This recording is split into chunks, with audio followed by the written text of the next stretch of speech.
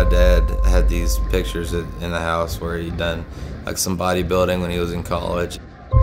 He was just shredded at a very young age. I decided I want to look like that. He had kind of told me that if I work out and I get stronger, then I'll be better.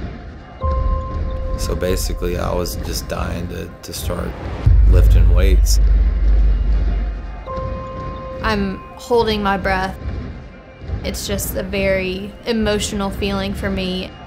When you're lifting 400 and 500 pounds over your head, there's a lot of risk. You get to that age where your dad turns into your friend. And I think that's what I was getting to when I lost him. He had something so magical. His rate of force production, the bar propulsion that he could generate was just different. And anybody that saw him move at the time, you could just feel like this ball of just raw energy. I didn't pull any punches. I said, look, I think you could be the one. I think you can be the guy that redefines the sport in this country. You're that guy. Push, Wes!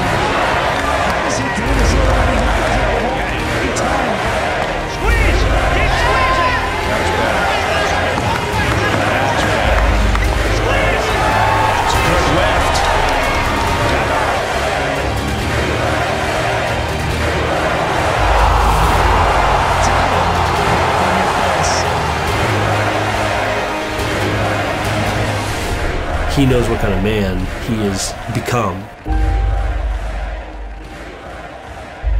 He knows what he's supposed to accomplish. He's ready. The only person that can stop him right now is him.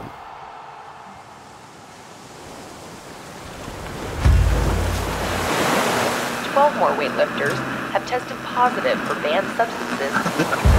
14 athletes tested positive for doping from the Beijing Games.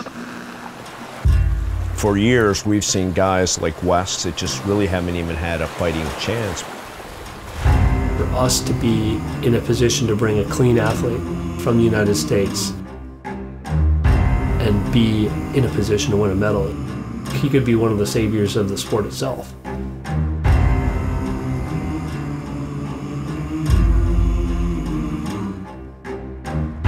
Wes Kitts, he has all the package of the lifters who wants to be a champion, and he's working hard to prove that. This is not technical, this is mental.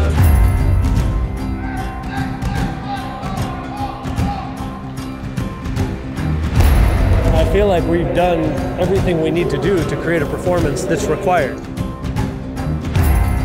It's your own passion and your own drive that kind of keeps you in it, not so much fame and glory. I want to be somebody that people can be proud of. The lightest American athlete to ever even attempt this.